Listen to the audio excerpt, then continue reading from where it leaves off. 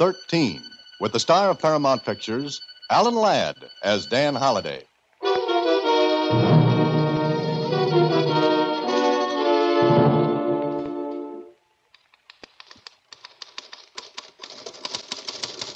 All right, that ought to do it. Take it out of the typewriter. Now address an envelope to Box 13, care of Star Times. You know, this Box 13 is made for us.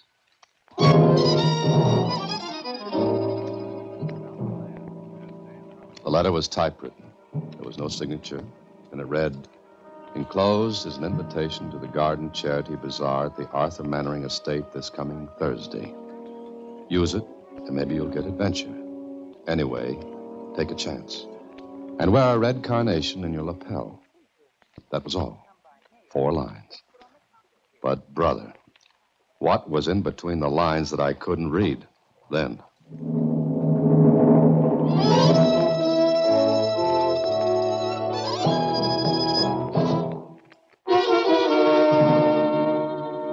And now back to Box 13 and Dan Holliday's newest adventure, Dan and the Wonderful Lamp.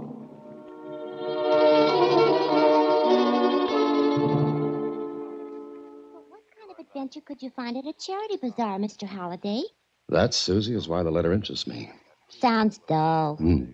Some of the dullest letters I get through Box 13 have led to some of the biggest headaches. But fun. It was probably written by some huckster. A what? Huckster. Uh-huh. That's what I thought you said. I did. I know you did. Was it wrong? Could it be right? A huckster is a person who plays jokes. Oh, could you have meant hoaxer? You know what I meant. Takes a little while, but I get there.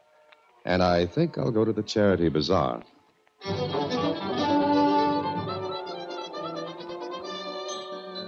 So, the next day I went to the charity bazaar. The Mannering estate was huge. Why not? Arthur Mannering had $5,000 for every blade of grass in the place. And it was a big lawn. There were lots of people, lots of money, and lots of places to spend it. I wandered through wondering what the gimmick was, why I'd been asked, what the adventure was going to be. No one paid any attention to me. No one paid any attention to anyone. Then, after about a half hour of aimless meandering, I just happened to stick my hand in my jacket pocket and pulled out a note. It read, "Go to booth number 5, guess the number of beans in the jar as 1,862. That was all. Somebody'd put that note in my pocket. Easy to do in that crowd. Well, the adventure that looked as though it wouldn't amount to anything was amounting to a jar of beans. Hello there. Oh, hello. This is booth number 5, isn't it? That's right. Do you want to make a guess? Yes, I think so. It's $5 a guess. Make as many as you want. $5 a guess?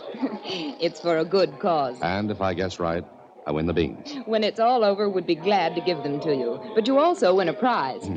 All right, what do I do? Here's a slip of paper. Just write your guess on it with your name. Uh-huh. Now, let's see. Does 1,862 sound like a good number to you? I don't know. Oh, excuse me. I've got another customer. I wrote down the number with my name. Then I took a look at the others behind the booth counter. No one seemed very interested in me, and then... Are you all finished? Oh, yes, thanks. Do you take the slip now? That's right, and thank you. Oh, don't mention it. Oh, by the way, when do we find out the lucky number? Oh, in about half an hour. Okay, I can hardly wait.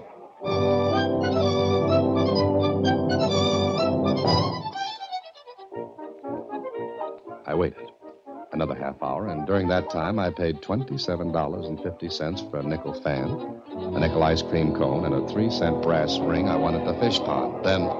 Attention, everyone. Attention, please.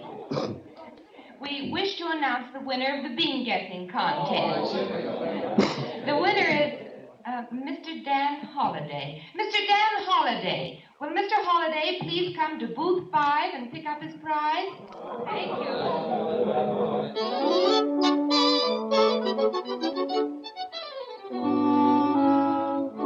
Well, I went and picked up my prize. Whatever I'd won, it was big and heavy, all neatly done up in fancy paper and big ribbons. So I'd come to a charity bazaar to win a prize for guessing the number of beans in a jar. A great adventure. Anyway, I took my prize package to my office instead of home. Oh, Mr. Holliday. Gee, you're back early. Uh-huh. Thought I'd drop in here on the way home. What have you got there? I don't know, but I want it. How? I guess there were 1,862 beans in a jar. Oh, that's a funny number to guess. I'll ride with you on that one. Well, let's see what I've got. Okay. Gee, it's heavy. Mm-hmm. What's that? It's a lamp. No self-respecting lamp ever looked like that. It's horrible, but cute. So for this, I spent $32.25, all expenses included. The shade's kind of pretty. If you like oddities, yes. It's not bad. Oh? Well, it's yours. Mine? Uh-huh, I don't want it. But maybe you were supposed to win it. Susie, I spent a dull afternoon and I came back with that. Somebody's ribbing me. Oh, I bet that's it. If I knew whom to suspect, I'd send that lamp to him. Did you mean it when you said I could have it? Yes, I did. Susie, with my compliments, the ugliest lamp in the world. Now, I'll see you tomorrow. Help me put it back in the box, will you? That'd take a half hour. Take it home like that. Well, I don't know about walking along the street with it. Oh, I see what you mean.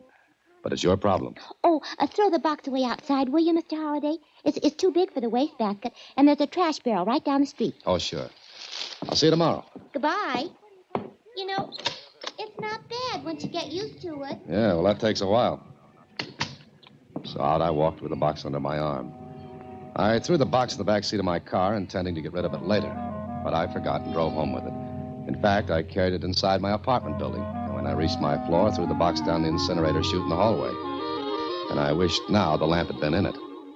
It was midnight before I decided to get some sleep, and I was just dozing off when... Who's that?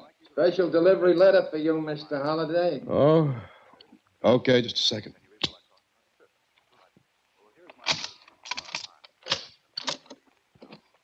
Hey, sorry to get you up, Mr. Holliday. Oh, that's all right.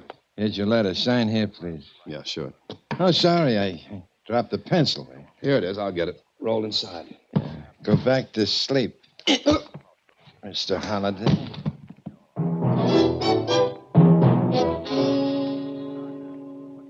I woke up with the night clerk bending over me. You all right, Mr. Holliday? What happened? I don't know. I was checking a room and came by and saw you lying here in your doorway. You're sure you're all right? Do you want a doctor, sir?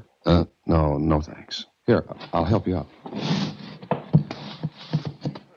Dizzy? I've been steadier on my feet before. Hey, somebody went through your apartment.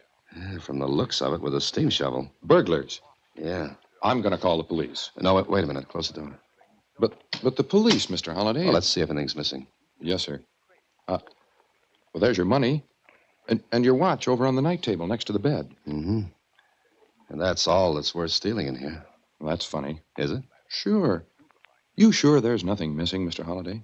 No, not a thing. Well, gee, Look, it's all right. You better get back downstairs. I'll call the police later. Sure. Well, maybe you'll find something missing after a while. Maybe. Thanks. I'll see you later.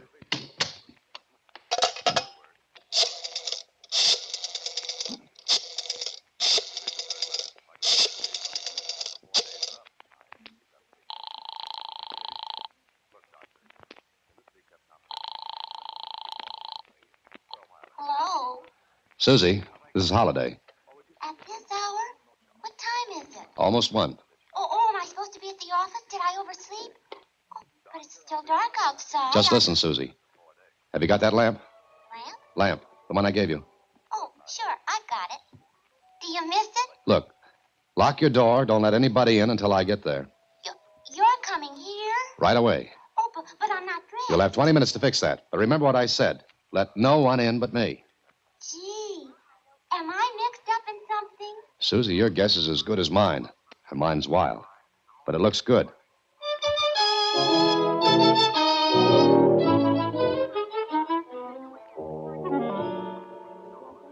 Holliday? Did anyone see you take it out of the office? No, I don't think so. Then they thought I had it because I carried the empty box home. What's all the fuss about that lamp? I don't know. I wonder. What do you wonder? Have you got a screwdriver? Screwdriver? A screwdriver or a knife. Anything we can use to take that lamp apart. Oh, sure.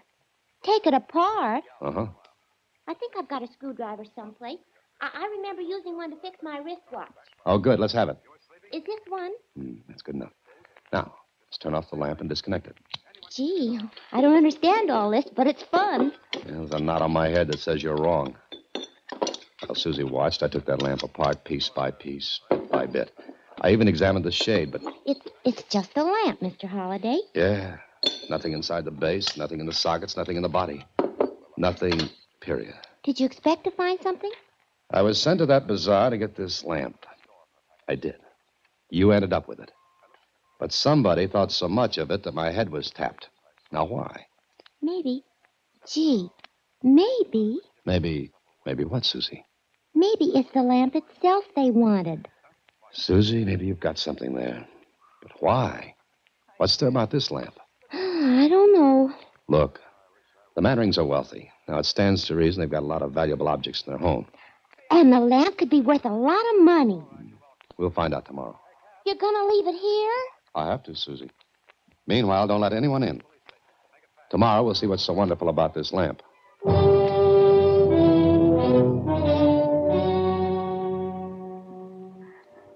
Susie kept the lamp. I went home and thought about it. The more I did, the less I did. Then the next morning, I picked up the lamp from Susie, took it to a dealer. Yes, sir? Can I help you, sir? Maybe. This lamp. I want your opinion on it. Why? What's it worth? How much would you give for it?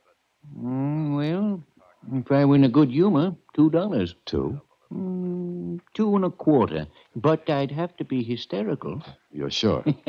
Positive. How much did you pay for it? Nothing. That's fair enough. Please, take another look at it. Must I? As a favor. All right. Well, I'd say it was the product of a factory that turns out about $2 million a year. It's nothing but plaster Paris and cheap common glaze. And the brass base and standard bring about 50 cents. Wiring's fairly good. And Well, that's enough. You've convinced me. I hope you didn't think it was an antique, sir. No, just a lamp. Exactly. Do you want to sell it? No, thank you. Thanks for your trouble. Well, no trouble at all. Come in again, sir. Without the lamp. I was about to leave the store when I saw someone across the street. And if my eyes were good, and they are, it was the fake who got me up at midnight only to put me back to sleep. He'd followed me, and he was watching the store. He couldn't see me, so I turned back to the dealer. Yes, sir. Something else, sir? Do you want to buy this lamp? Why? I want to get rid of it. That's an admirable ambition, but why to me? It's yours at any price you want to pay. When I said $2, that was a guess, you know. In fact, I don't want the lamp. Oh, would you take it if I gave it to you? I beg your pardon? The lamp is yours. I don't want it. Well, this is very peculiar. Look, you pay me what you want, but take the lamp, huh? $1.50. Sold. I don't know why I do these things. Yes, neither do I. Well, there's your money. Thanks. And good luck. Yeah, with that lamp, I'll need it. I can use the wire and the sockets, though. I left the store. I paid no attention to the man who loitered across the street. I walked to my car, got in, and drove up the street and around the corner. Then I got out. I peeked around the corner and saw my man go into the shop. A minute later, he came out with the lamp, got in his car, and drove away. I hurried back to the shop. Good morning, sir. Oh, you again. The lamp. Yeah, what about it? You sold it. Yes. Don't tell me you want it back. Did you know the man who bought it? Mister, anyone who buys a lamp like that, I don't ask questions. It's his. For how much? $10. Oh, that was a quick profit. Oh, I didn't set the price. He came in, looked around, saw the lamp, said $10 for it. I recovered my sanity and sold it to him. And no questions asked? None. Why? Mister, you don't know it. But there are a million questions that could be asked, and I don't know one answer. Yet.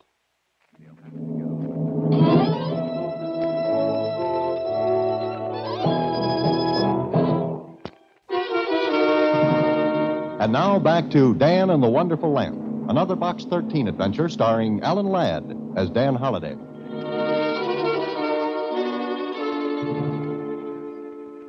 So there it was. A lamp worth $2, a hit over the head, and a big, big puzzle. That same afternoon, I bought all the papers, took them to the office, and looked through them to see if there was a report of anything stolen from the Mannering place. Nothing. I left the office and was on my way down the street when Hello, Mr. Holliday. Huh? Oh. Right on walking, Mr. Holliday. Oh. Got another special delivery letter for me? An even better one this time. It all depends on you. From the song of the same name. I'm not amused. Let's go for a ride, huh? On a nice day like this? Let's walk. Save your energy. You'll need it. I see what you mean. Nice gun you got there. Yeah, nice car, too. It's right down the street. How handy. Yes, You got the lamp, I take me too. because you go with it. Going to wire me for electricity? That could be. All right, get in. Okay, Max. You know where to go. Well, Max is smarter than I am at the moment. Uh-huh. But you'll get smarter. But I've got a hunch you'll get much smarter before I'm finished.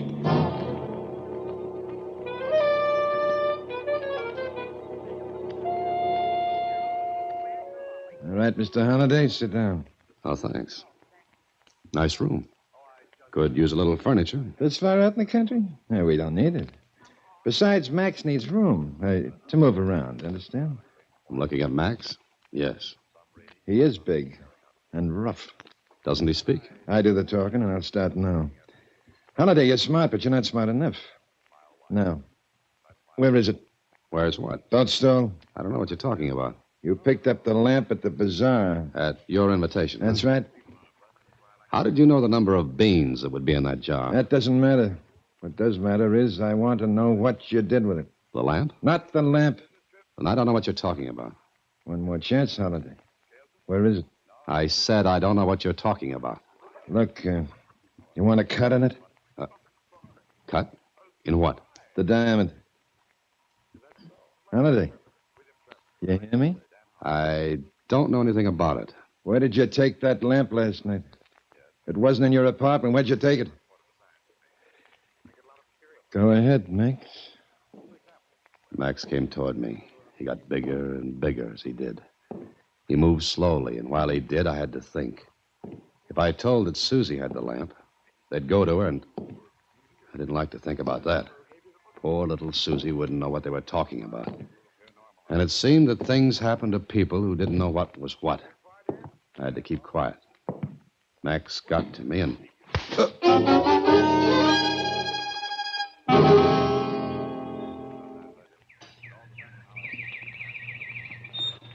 Well, how you feeling? Oh. Better? Had an accident, huh? Where am I? I guess that's what everyone says in a case like this. Found you lying in the road here, mister. Had a pretty bad accident from the look of you. I don't like to think about that. Can you get me back to the city? The hospital'd be better. Never mind, I can still breathe, I think. I want to get back into the city. Guess I can take you. Good, I want to go to the Arthur Mannering estate, and quick.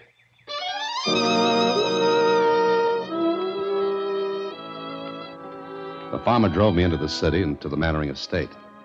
I had a hard time convincing the butler I had to see Mannering, but finally... This is a fantastic story, Mr. Holliday. Yes, I'll agree, but the man who had me beaten said something about your diamond. Yes, the Mannering Blue. Where is it? Here, in the house. You're sure? Well, of course. Would you like to convince yourself? I'd like nothing better. Very well. But how about you? Don't you think we'd better see about your condition? It'll keep, I hope. Now, the diamond. Very well, this way. It's impossible that anyone could have taken it. There were a lot of people here yesterday. And an army of detectives, Mr. Holliday. No, I repeat, it would have been impossible for anyone to take the Mannering Blue from this safe. You're sure? Just a second, you can look for yourself.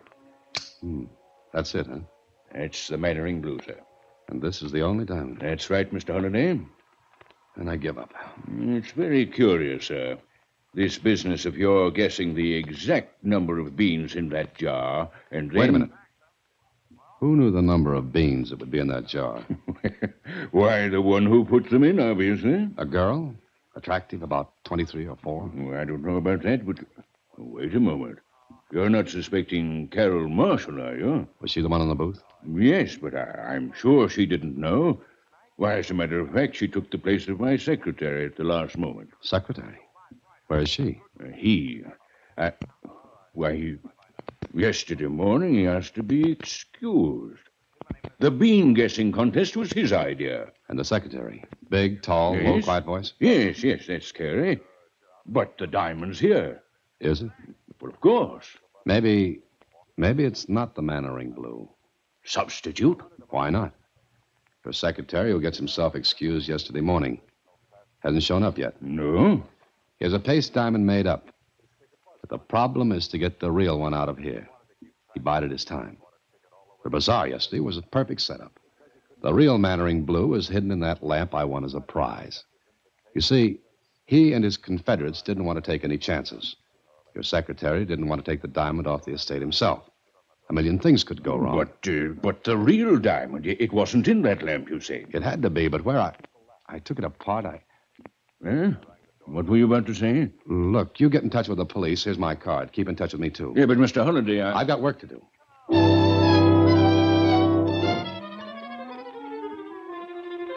Susie, think hard. You brought the lamp home here. Yes. What did you do then? I put it on the table where you saw it. Did anything fall out of it? No, Mr. Holliday. Think, Susie. Think. The diamond had to be in that lamp. You took it apart, Mr. Holliday. There wasn't anything in it. But there had to be, or I wouldn't have taken the beating I did. Now think, Susie. Think. Gee, I am. I brought it home, put it on the table, connected it, and turned it on. And that's all. Sure. I remember because one of the bulbs wouldn't burn. One of the bulbs? Yes. I changed it because it was burned out. What did you do with the bulb? Threw it away. Why? Susie, 10-1, the diamond was in that bulb. But how could anyone get a diamond in a bulb? Don't you see? Take off the screw base. Take out the filament. Cement a diamond inside. Susie, where did you throw that bulb? Oh, in the wastebasket. Right there. But it's empty. Sure. The cleaning woman always empties it in the morning. Where does she empty it? The trash barrel's downstairs, I guess. Holy mackerel. A $50,000 diamond in a trash barrel. Come on.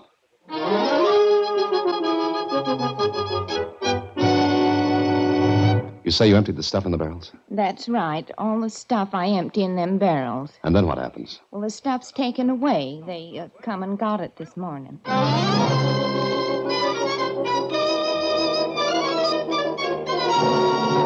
Okay, Susie.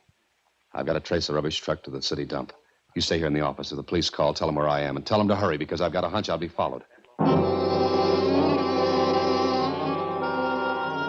it was like looking for a needle in a haystack. Except this was a diamond in a trash pile. And at the city dump. It ain't gonna be easy, mister.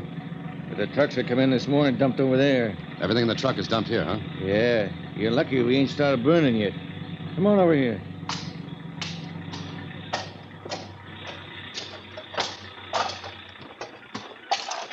This where you figure it might be? It's gotta be. Morning truck's here, afternoon truck's over the other side. I'm looking for a light globe. A bulb. Will you help me? Sure. What are you looking for the bulb for? Now, you won't believe this, but it's worth $50,000. Are you... 50? What are we waiting for?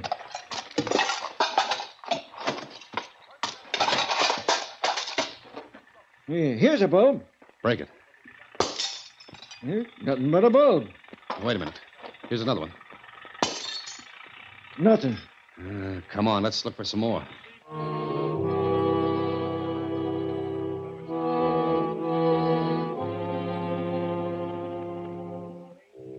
We plowed through everything in that pile of rubbish. Knee-deep in trash, we dug and dug. Until a half hour and 100 light bulbs later. Hey, look. Here's another one. Let me have it. Thanks. Holy mackerel, look at that. Yeah, I see what you mean. Now, let's get out of here. Holiday! Come on, fast. Hey, they're shooting at us. That's the general idea. Where can we get under cover? And there's an old dump truck there to your left. Come on, let's go.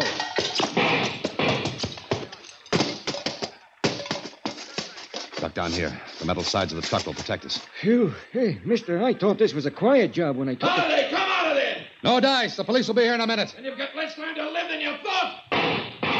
He's coming this way. Hey, you got a gun? No, I never touch a thing. Keep down. Holiday, one more chance. Throw that diamond out. Them's police sirens. Throw it out, Holiday! We're going to hold out as long as you can. Longer.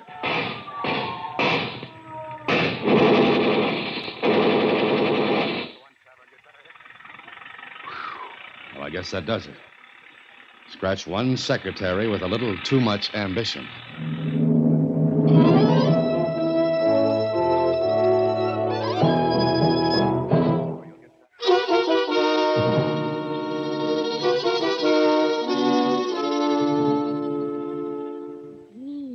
And I was mixed up in it, too, wasn't I, Mr. Holliday? Susie, you don't know how close it was. Something funny? I just thought of a gag. All right. I'll sit through it. Go ahead.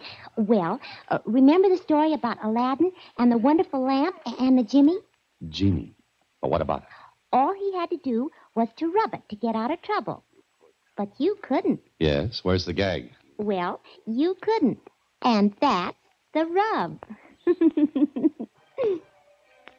Don't you get it? I got it, but I don't know what to do with it. Good night, Susie. Next week, same time, through the courtesy of Paramount Pictures, Alan Ladd stars as Dan Holliday in Box 13. Box 13 is directed by Richard Sandville, with this week's adventure written by Theodore Henling. Original music is composed and conducted by Rudy Schrager. The part of Susie is played by Sylvia Picker, and production is supervised by Vern Karstensen. Box 13 is a Mayfair production from Hollywood.